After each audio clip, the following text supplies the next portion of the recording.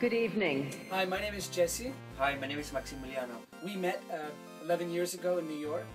We applied, as I said, any straight couple could, for a fiancé visa about 13 months ago. Because we are human, we therefore have rights.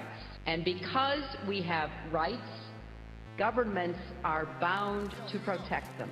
Bound to protect them. We just actually 2 days ago received a letter which rejecting that visa and citing DOMA, which classifies marriage between a man and a woman, prevents the U.S. from allowing a gay couple, a U.S. citizen, to sponsor his gay partner. And caring for others is an expression of what it means to be fully human.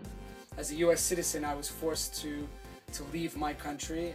I speak about this subject knowing that my own country's record on human rights for gay people is far from perfect. We really hope the laws change. They need to stop the deportations right away.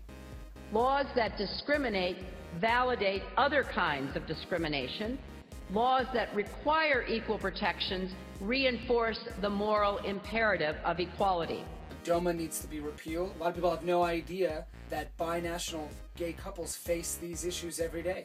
So when any part of humanity is sidelined, the rest of us cannot sit on the sideline. Get out for immigration.